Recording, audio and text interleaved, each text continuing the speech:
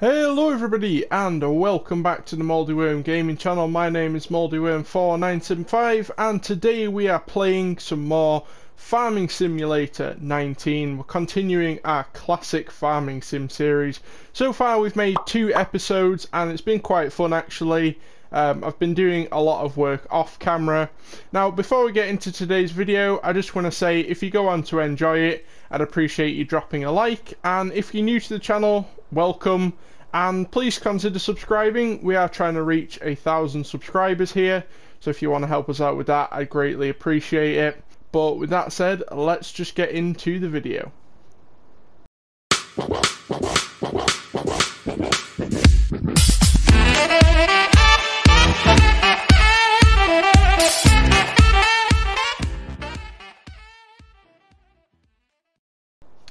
So, as I mentioned, I have done quite a lot of work off camera since the last episode. I went ahead and finished baling up the field we started baling in the last episode, and I also went ahead and collected all the bales and put them in the shed, so that is all good and tidy now.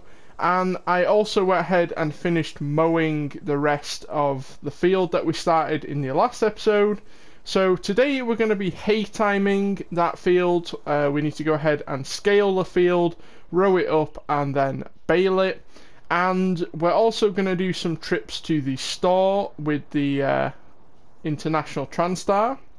We're going to go and fill this up with some grain and take that to the shop and sell it. Now we have got some, we've got a little tedder here, so that's our tedder, and we've got a hay bob here to row it up. So that's what we're going to be doing in a minute. The baler also could do with a bit of a clean. You can see it's a little bit filthy, and also the combine is not in the greatest condition. So over here I actually decided to go ahead and buy a pressure washer, so you can like turn this on and then you can actually like wash your implements and stuff. So that's pretty good. It costs £5 so not really too expensive. It's a very expensive pressure washer in real life, but in farming sim that's not too bad, to be honest. Right, so I think what we'll start off first doing is I'll do a little bit of tedding. I'll show you how that works. I think that's the right way, tedding or teddering, whatever you want to call it. We're going to spread the grass out and make it into hay, and then we need to go ahead and row it up and bale it. I'm not going to show you the whole process of that, the whole field. If you watch the last episode, you'll know that the field that we cut is very big, and we are using this classic machinery, so it isn't the biggest machinery, so it does take a lot longer to do stuff, which is fine, but I don't want to show all of that on camera because it's a little bit boring. So I'll go ahead and show a little bit of what we're doing, and then I will cut to the finished sort of result, if you will. But here we go. This is tedding. I think that's what it's called, tedding or teddering, whatever you want to call it. Basically, why do you tedder? You might be wondering. Well, it basically spreads the grass out, as you can see. So it's kind of in like a neat row now, in like a heaped row, and you can see that it spreads the grass out a lot more, and it's also changing colour. And that's basically what you would do in real life, is spread it out and then you let the sun bake the grass, and that's what turns it into hay. So that's kind of the difference between hay and silage. With silage you would just row it up, with hay you actually let it bake it in the sun. So yeah, we can hire a worker to do this, and I probably will do that for the rest of the episode. I'll do a few strips up and down here, and I'll probably speed that up like I did in the last episode, and then we'll go ahead and cart some grain with our big Transstar.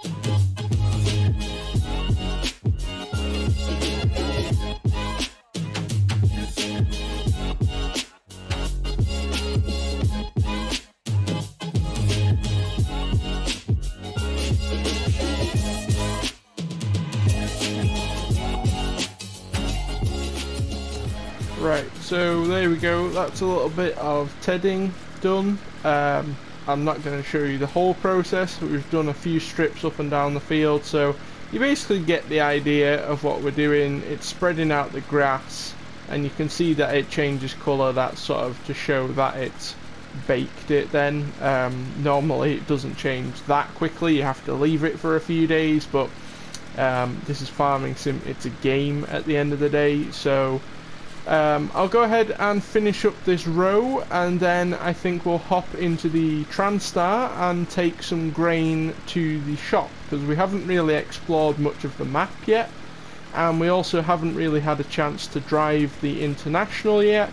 And also you can see in the top right of the screen, we are a little bit low on funds, and we have a lot of grain in the silo that we can actually go ahead and sell.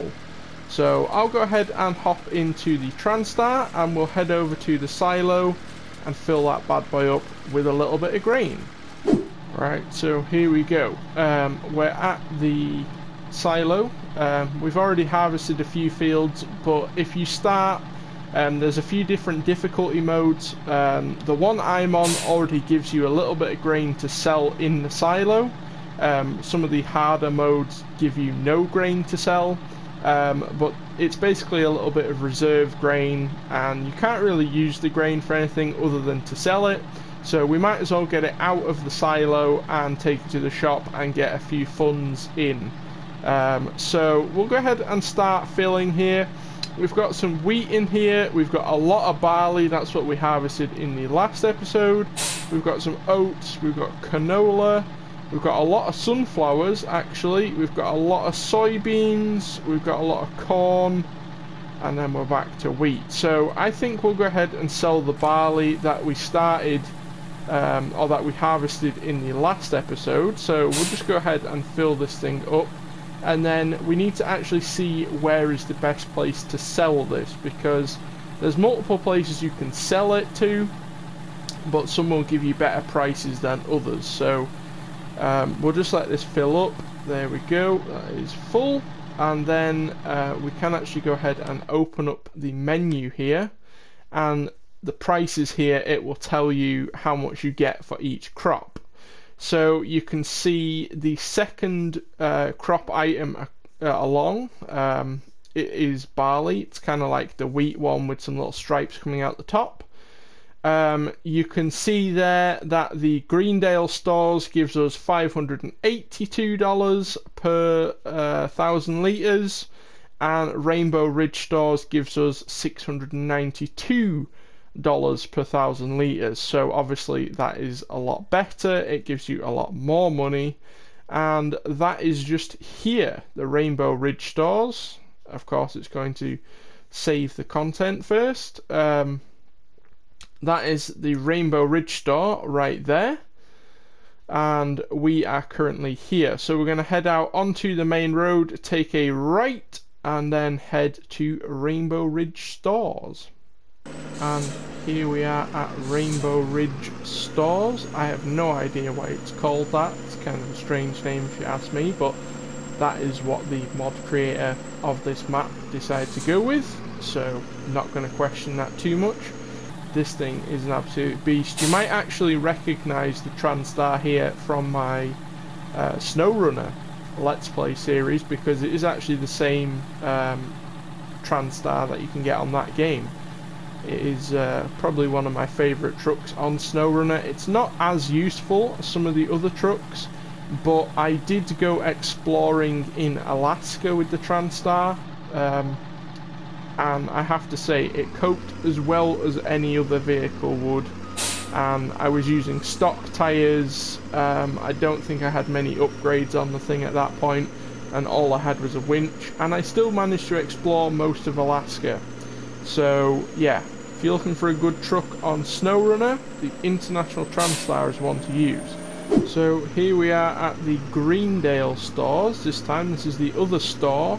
I believe there is actually only 2 stores on this map, so it would have been nice if there was a few more, but anyway. Yeah, we've got a load of wheat in here. I'm actually just going to go ahead and try and find where we dump this. This is also where we can dump all of our silage for the biogas heating plant and all that good stuff. I think that is possibly the tipping point. Let me try. Park over here. There we go. That appears to be the right place. And we'll go ahead and unload our wheat. So we'll probably be doing quite a few of these trips. Maybe in one of the future episodes when we do some silaging, we will actually come and deliver that to the biogas heating plant, because we can actually get money for selling silage to that. Obviously we'll be keeping some for ourselves as well, but I'll go ahead and continue these trips, and I'll see you in a minute. Right, so I've taken most of our crop to the shop, or to the stores. I haven't taken everything because I only really want to take crop if we've got a full load's worth, because it's not worth taking it if there's only a little bit of crop in there. But now I want to go ahead and clean some of our machines, show you the pressure washing machine. Okay, I'm going to show you how to turn this into this. You actually can, like, basically wash your vehicle. Now, the whole washing thing, you can just stand in one place and it cleans the whole vehicle, but I actually like to go round. Oh, okay, so there is actually a limit on the pressure washer. I didn't know that. Yeah, I do actually like to try and, like, spray it around and clean it off, but you can just stand in one place and it will clean the whole thing. And then you can see that it has actually cleaned that up now. We'll go ahead and just clean the front of it here. Now, if you have an attachment like this, like mower deck on the front, this can actually be detached. Then you have to clean those separately. So if you have a tractor with a tool on the back, you have to clean them separately. So you can have it still attached, but if you spray only on the tractor, it will only clean the tractor. It will not clean the thing attached behind it. So just coming on to the last pass now. I've finished up this field. We've gone ahead and scaled it all, so you can see it's all lighter grass. We actually just need to row it up now, and then we need to bale it. I will bale it off camera. I will show a little bit of baling, but I'll probably bale it and move it into the barn off camera. But now we need to actually just go and grab the windrower, so we can put this into some nice neat rows that we can bale up. So we've gone ahead and grabbed the International here. We've not really used this thing on camera yet. I did show you that I fertilised the field off camera in the last episode using the International, but we haven't actually used this thing like properly on camera yet. So I thought it'd be nice to use it, and I've not really had much chance to drive it yet. So we're going to go ahead and row up this field with the International. We can hire a worker, and I might do that and go and do some other things, but I'll do a few laps around the field, speed it up so you can just see how the machine works, and then I'll go ahead and do the rest of the field.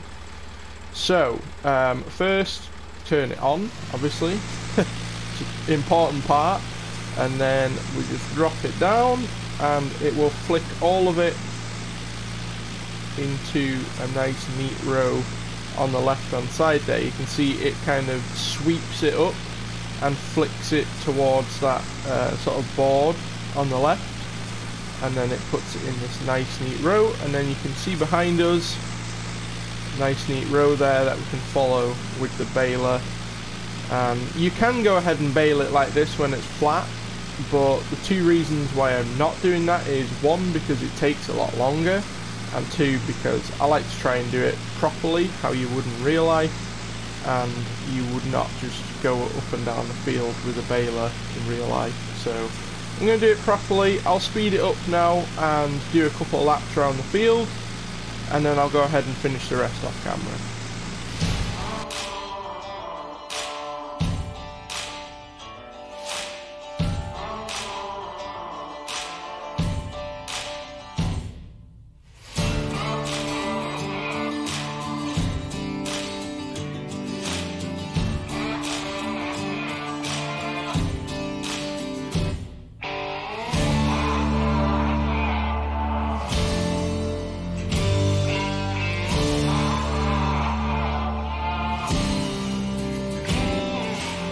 So there we go, guys. I've done, well, 2 sort of laps around the field. You can basically see how it goes now. You can see the nice rows we've created there on the right. I'll go ahead and finish up this field, and I'll see you all in a minute once I'm done. So we're just finishing up the last bit here. It didn't actually take me all that long. It's taken me about maybe an hour to row up this field using the International. Pretty nice tractor actually. I've enjoyed using this thing. I've got one more strip to do just down here, and then we'll go ahead and fetch the baler. So I've gone ahead and grabbed the John Deere, and I know what you're going to say, you haven't cleaned the John Deere, you haven't cleaned the baler. Well, I figured there was no point doing that since we're going to just get it shit up again, baling this field up, so I thought might as well just leave it for now. But I'm going to go ahead and do a few laps around the field like I have done, and I'll fast forward them, and then I think we're going to leave it there for this video. We do actually have a straw bale being made at the moment because in the last video we were hay timing some, or we were harvesting some straw, we were baling up some straw, so the straw was left in there. So yeah, don't be confused by that. There will be a straw bale coming out of here now, but the rest will all be green, nice hay bales. So yeah, I'll go ahead and fast forward it, and I'll see you in a minute.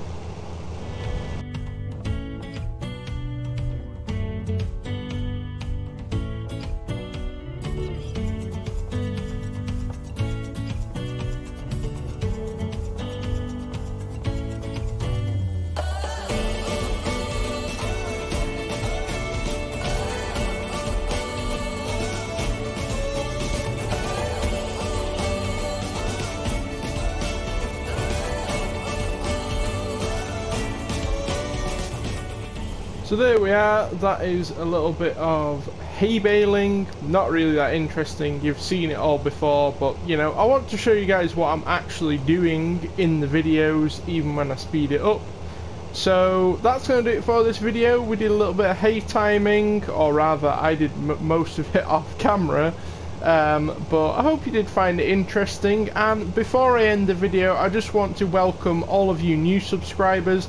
There's been quite a lot of you over the recent months, so welcome to the channel. I'm glad that you're enjoying the content. Let me know in the comments down below if you want to see more Farming Sim 19 videos.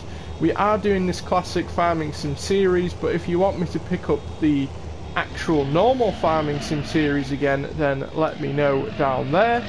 And if you are completely new to the channel and you're not yet subscribed, then we are trying to reach 1,000 subs, so if you want to support us with that, it'd be greatly appreciated.